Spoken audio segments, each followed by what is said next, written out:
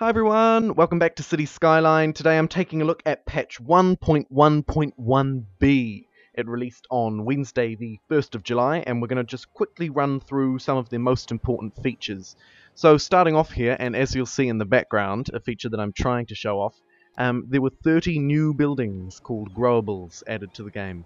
What this means is it's buildings that grow naturally, not ones that you plop down. So a growable, you simply zone some new space, and then there's a chance that in that new space, a new building, quote unquote, will grow instead of the old ones. Basically, it's a change in textures. So you'll see, I'm guessing, although we weren't given any specific information, but I'm guessing in particular, high density residential and high density commercial have probably received a fair amount of new growables. So here I'm just zoning a bunch of different types of land and seeing if I can grow some of the new buildings to show off for you.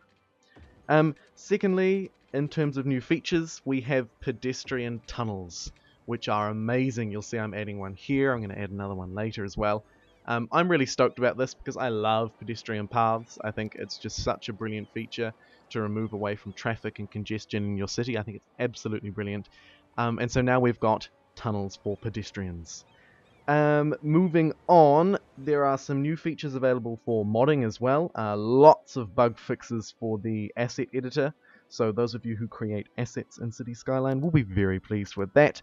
And also in terms of modding, there is now a new feature where you can unsubscribe from all mods, which is going to be really handy. And it's also worth noting that if you're playing on the new patch, you should probably take advantage of that feature because mods haven't been optimized for this patch yet.